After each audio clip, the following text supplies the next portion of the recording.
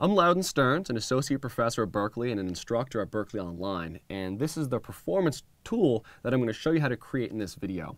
We're going to be taking a variety of different hits from really any sounds that you have and creating a performance instrument using Sampler in Ableton Live. And every step along the way, from finding the little hits that you like, to dividing them up and importing them to Sampler, and then manipulating them in real time with mapping and macro controls, takes advantage of the push the whole time and a lot of the new Live 9 features. So I'm excited to show you this, and this is the kind of thing that I explore in my advanced Ableton class along with students. We'll kind of have chats and we'll kind of explore these kind of techniques throughout the entire semester. And also we explore these kind of ideas in my composing electronic music classes here at Berklee Online. So let's check it out. So the first step in this process is going to be finding 64 separate hits. And I'm working in the session view here, so I have the push set to session mode. We have two main modes for the push. The first one's going to be our note mode, where we can play notes into individual tracks. But right now, I'm in session mode, so it's really imitating the session view over in Live. Now, what I have here is the same clip repeated 8 times on each one of the tracks. And the idea is going to be to get 64 separate hits that I can play back in a sampled instrument to create that really interesting kind of sort of pseudo record scratching type of sound, make kind of a performance out of this. Now, the choice of sounds really is up to you and kind of where the creative part is. I've chosen a really wide range of different sounds because I think they'll kind of go together well in the end. So I have some just crazy atmospheres.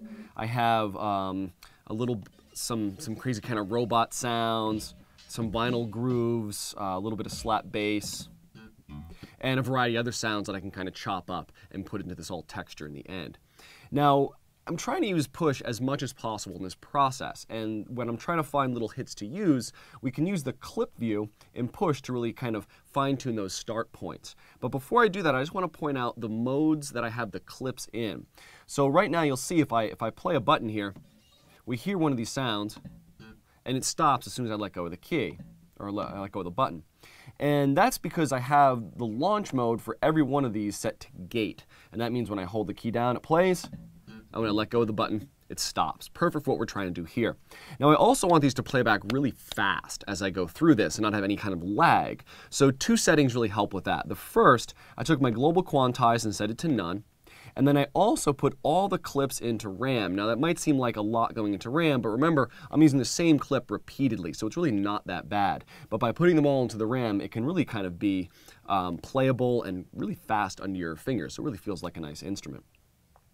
And now I want to create kind of separate hits or find interesting hit points for each one of these clips. And I can move through the project in a really simple way. I hold a key, or I play a key, and then because we have clip mode selected here, I have clip start as an option. You'll see it right here in the push, and I can just start moving that. I like that. So I can find interesting hits, and I can kind of move through the whole push just finding really interesting hits for every one of the different sounds. So it goes pretty quickly.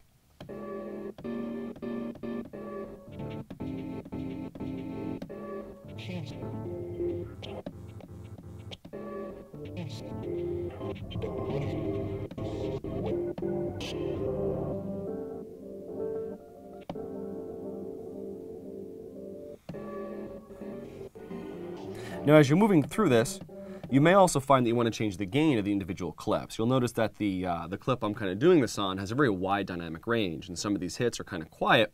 But in the overall texture in the end, I probably want them to be similar volumes to each other. So as I'm going through, if I find a hit that I like in a place that has kind of a lower volume, like right here maybe, I might want to bring up the gain for that one hit, so it balances nicely with all the other clips that I'm playing.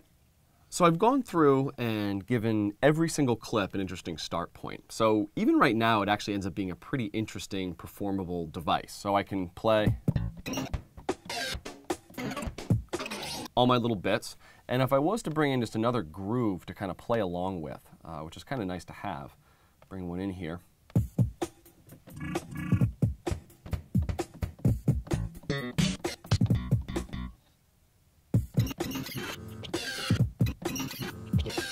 So we could kind of perform this way, but I'm using lots of tracks, and I don't have all the kind of control that I want. And I really want to be able to use this slider right here for some interesting kind of pitch movement. So what we're going to do now is build a sampled instrument. We're going to use Live Sampler and kind of take all these clips and put them into a single instrument that we can play. So the first thing we'll have to do is create a new MIDI track for Sampler. We'll grab that here. Take the default one, drop it on a new track, or just double click it to start a new one. And we can actually drag all these clips in at once. So if I click in the upper left-hand corner, shift click, the bottom left-hand one, I've selected all 64 clips. I can just grab one, drag it over to the sampler track and down to sampler. And if we look at the zone list, I'm actually filling up the zones entirely. So I have 64 different sounds in there. Now, right now, if I was to hit a key on this, we'd hear every one of those things happen at once. So we're going to kind of try to avoid that right now. And we're going to kind of distribute these so I have one clip per, or one attack per key. And to do this, I'm just going to adjust the overall range. So all the different zones are selected. I'll take the end of the range, the key range here, and make sure you have key range on. And I'm going to bring this down to D sharp 3. Now I did that because that's halfway through. It's the 64th note. And once I do that, I can right click or control click and choose distribute ranges equally.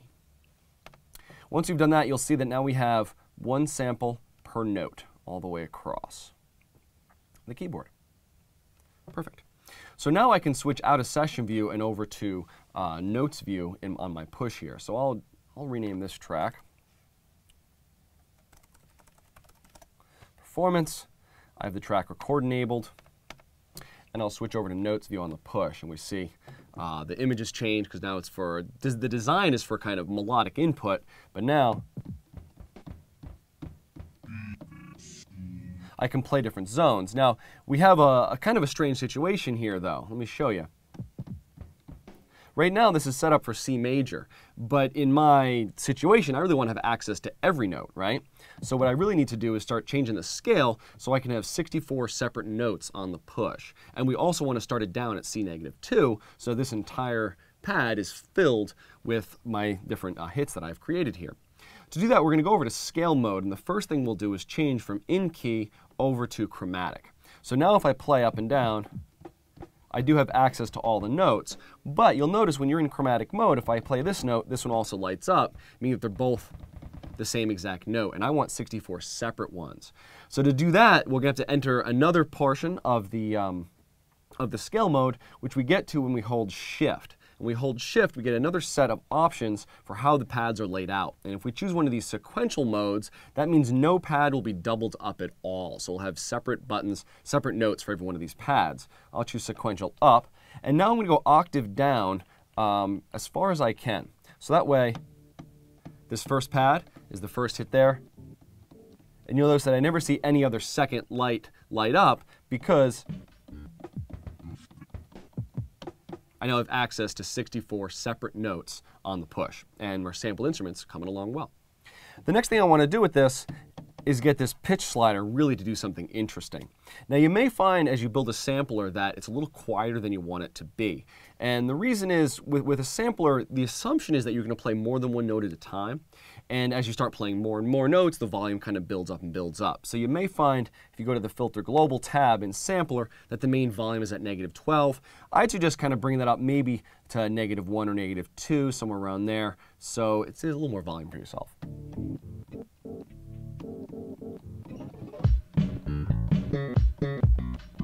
And now we have a nice level, and we can start playing this device. The next thing I'd like to try, maybe turn off the filter. What's happening with this filter at times is key tracking is on.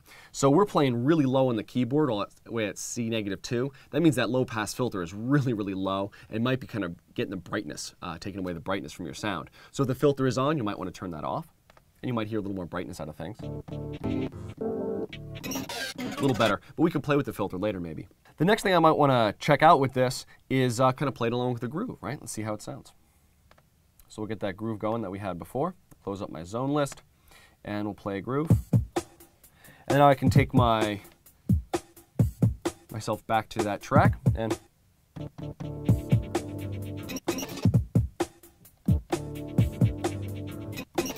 Now you'll notice that as I play this, it's only allowing me to play one note at a time. Now depending how a sampler is set up by default for you, you might want to be able to play more than one note at a time. And we can adjust that in the voices parameter in the global tab or the filter global tab in sampler. So right now I'm going to adjust my voices. I like to be able to play at least 4 notes at a time, maybe 8. So I'll just adjust this up to 8. And that way I can hold one pad.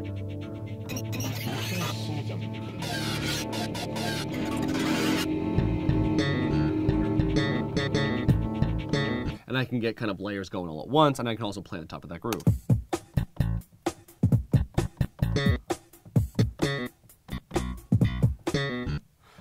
Perfect.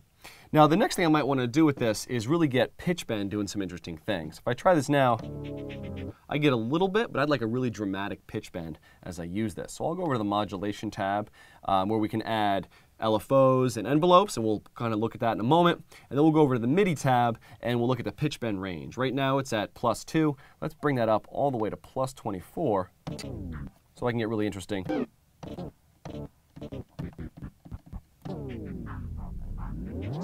Get really interesting kind of pitch glides with this.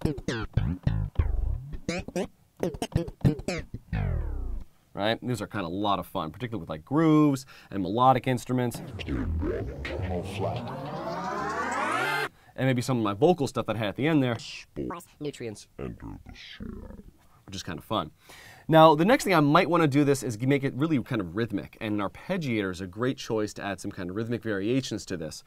We can have it kind of in sync with my groove, and it also makes it so you might have noticed that I brought in bass lines and things to the sampler that aren't really in time with my global tempo. Now, one thing you'll find when you do this process, that if you have clips that are warped in your session view and you bring them to sampler, when they're in sampler, they won't be warped. So you might want to crop your clips, kind of make those warpings permanent in the session view before moving to the sampler. Or you can do what I'm doing, which is just use little bits of audio and kind of create the rhythm kind of in real time with your performance. So I like adding a sampler to this. Let's check out how we would do that. The first thing I would do is go over to my browser and grab a MIDI effect, and we'll grab the arpeggiator. We'll drag and drop that right before sampler. So with that, now I can hold a key and just get that one little bit repeated. And right away, you can get some pretty interesting. Right? It's very easy to get really interesting kind of out of tune kind of melodic elements. A lot of fun, really. Now, since we have the arpeggiator, we can also hold multiple notes. If I hold just a random 3 notes,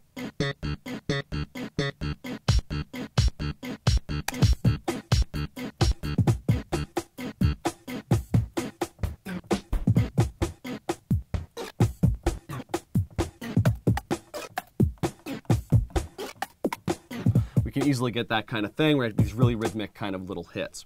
Now, we want to start making it so I have enough control on the push to really make this kind of a playable, kind of performable thing. And to do that, we're going to have to start adding macro controls and my knobs to kind of control interesting parameters on both the arpeggiator and the sampler. So far, I've had the push in this notes mode, and I'd like to start adjusting parameters using these knobs on top. We'll have to move the push over into device mode, and we'll see the important parameters of the device that we currently have selected. So even right away, with this, it's controlling the arpeggiator. So if I was to just hold a note, and I can get different rhythmic values on that one note. Now, I find that's a bit rough because the range is so extreme. Like if I hold a different note, it's going to do whole measures, which I probably will never need, and it goes all the way up to 128, which is kind of interesting, but not really what I want in this setting. So we're going to have to figure out a way that I can adjust the ranges of these different parameters, and also I want to choose some parameters on the sampler as well, like the duration of the hits might be nice to change, the volume of the hits, maybe pitch of certain ones. So we're going to have to start looking into creating an instrument rack. And to do that, I just select both the arpeggiator and the sampler. So I'll just shift-click and select them both. Then I'll right-click or control-click and choose group. You can also use the Command-G key command. Once we have that, immediately I'm going to open up the macro controls section. And you'll see right away the push start saying macro 1 through macro 8. Now, I really like that kind of rhythmic division change that I had on that first knob before, but the range was too wide. So what we'll do is actually set up a macro control on the instrument rack, and then we'll adjust its range appropriately, and hopefully we'll see that on the push. Let's try it out. So I'm going to go to map mode right here. We see everything inside the instrument rack turns green. I can click on one of the parameters, and that was that rate that I was changing, which works well, and then I'll map it to macro 1. And the cool thing is right away, it says synced rate here, right in my instrument rack. And we're going to adjust the range. So I'll take the range. I kind of like it to get quick, so I get a kind of like really repeated note in the pitch bend, kind of gives it a cool quality. But I think 128 was just way too much. Let's try going to 48 for that.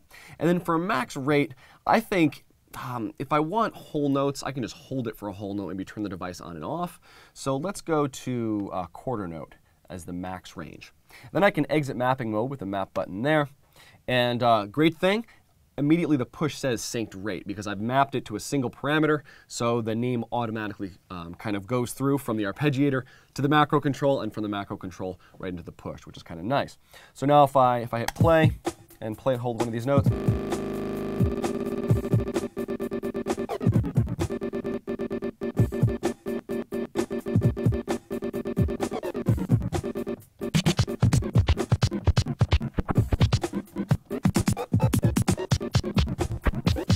so we're getting somewhere, right? We can get interesting little characters. We have things nice and synchronized. But there are a couple more effects I'd like to be able to manipulate in this.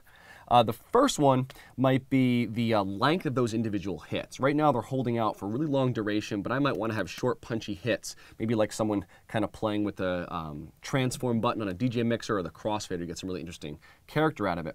And that's really going to be controlled by the amplitude envelope of my sampler. Let's check it out. Go over to the sampler and I'll look at that filter global tab. And right away we see that sustain is all the way up, release is very quick, and the attack is very quick. So things are holding out for the whole duration. Now for a moment I'm just going to turn off the arpeggiator and hold a note in the sampler. You just hear it folds out. Now I might want to have really short percussive hits. To create that, I can reduce the sustain parameter in my amp envelope and then increase the decay parameter slightly. And now no matter how long I hold the key, I'm just going to get a short percussive hit, which actually works really well with my arpeggiator. Let's try that out. Turn the arpeggiator back on. Let's try some of this stuff.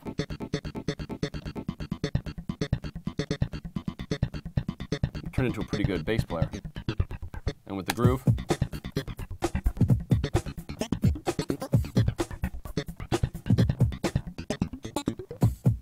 Lots of possibilities there. But there are times when I'd want to have maybe the duration of that be longer, or I might want to have that sustain up. So this is a chance that we can take those macro controls to give us a little more control right in these 8 knobs. So my goal really is to kind of have this be a performance tool so that I have notes under my keys, or I have those individual hits under the keys. I have pitch bend right here, and then 8 really nice knobs up top to change the the quality of the instrument. So I might put that kind of sustain character, that decay length, on this last knob. And we do that just like we did the rate of the arpeggiator. I go into map mode of my rack here. I'll go and just try the sustain parameter, and I'll map that to the last macro. And then we can just stay in map mode and then take that decay parameter and put that on macro 7. And let's try this out. Now we may have to adjust the ranges, but let's see what we got here. Now, right now, if I'm holding the key, it's playing back so fast and so short I can't hear it. But if I start increasing the decay, I'll be better off. Now, one thing to notice, the parameters on the push aren't that instrument rack right now because I have the sampler selected. If I go back to selecting on the instrument rack, though, all these are going to change over to the instrument rack, which is what I want. We also see that we have the decay right here labeled and sustain right there labeled. So maybe I'll hold this. Just move out decay, or I could bring up sustain, right? And I want to set some good ranges for those. So let's see, I think sustain, I like going all the way from 0 to 1, or all the way from, 0 to 1. And then decay, maybe that'll be the shortest, around 291, and longest around 1 second. So I can adjust that, again, by going to the map mode, and then looking at my parameters here. We like this one about 290. Somewhere around there, milliseconds. And then this one about 1 second, or 100 milliseconds, or 1,000 milliseconds. Let's try it.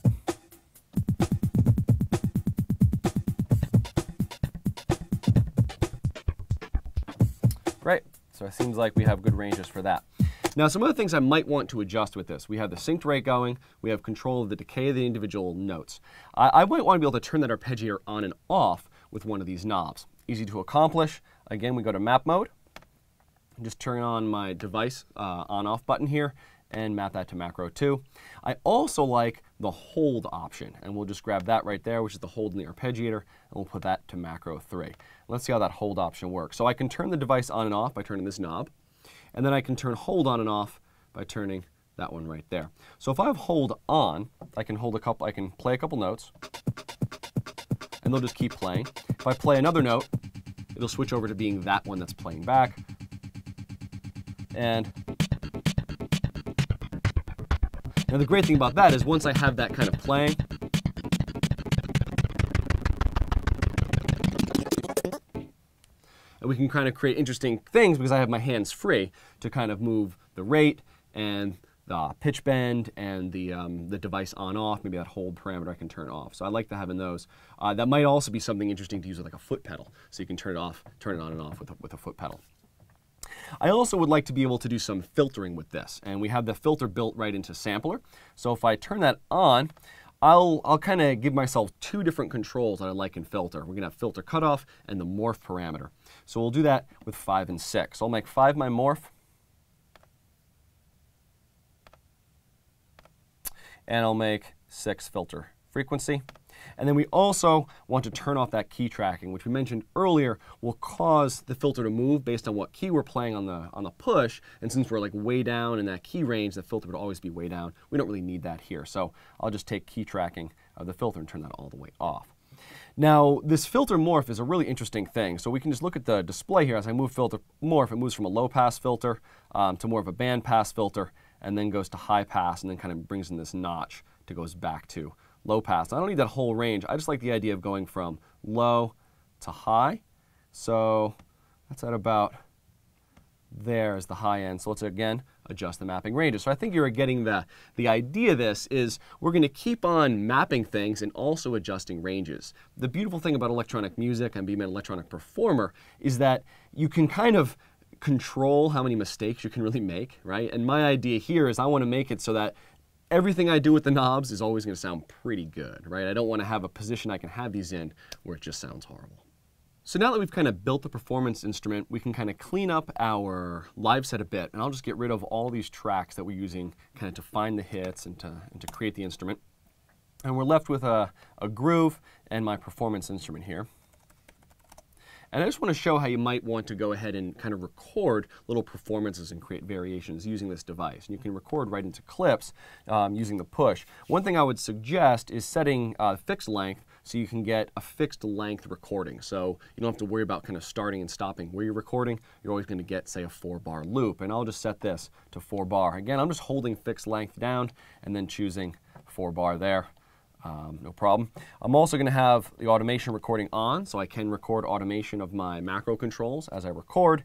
And let's just try it out. I'm just going to hit record here, and you'll see that live is recording. I have a 4-bar clip, and I can kind of play little things in here. And the great part about this is you can kind of be sparse and kind of build the clip up as it loops. So let's just try something out here. Right at the beginning of the loop.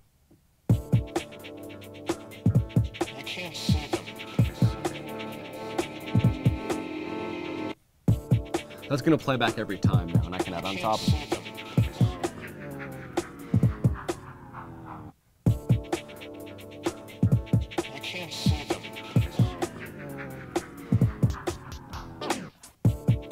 So I think it's kind of fun to kind of play with that pitch bend over top,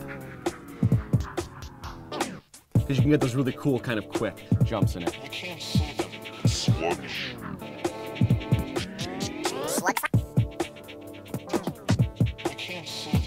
Slug slide.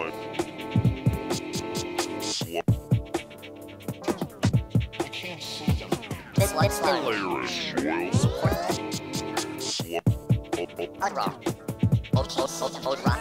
This layer of soil support. Then you can always go ahead and quantize your performance. This layer of soil support.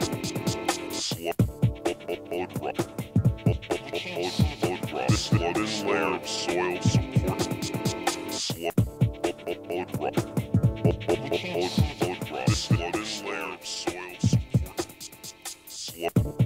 and you can get your macro controls kind of performed in real time. Now, if I want to try another variation on this, I could just hit my duplicate button. It's going to immediately create another scene.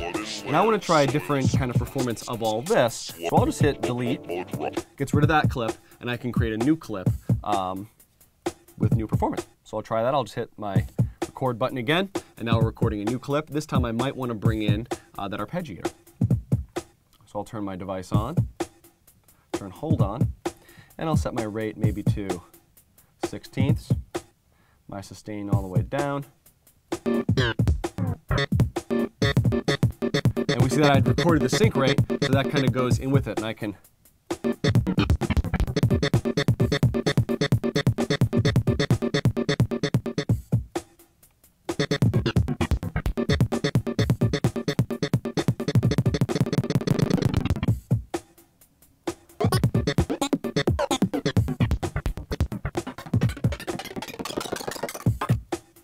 we can kind of keep moving through this way, finding stuff we like. Maybe I don't dig on that so much, I can always hit delete, and I can try it again.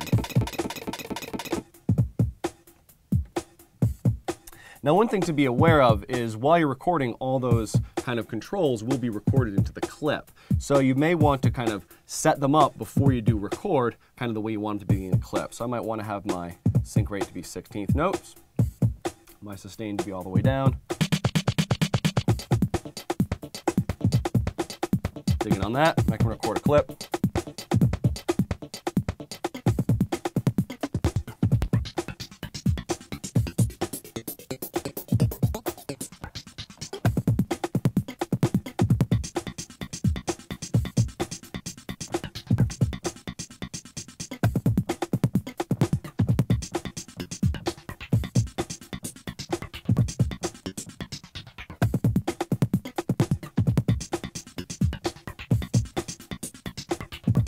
And we can keep moving along, playing with all our macro controls and playing our notes on the pusher.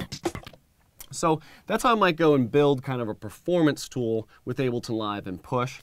You know, everything's dependent on the sounds used in the beginning and then really kind of how you perform it in the end. So experiment with this. It's a great process and it really kind of is a lot of fun to work with.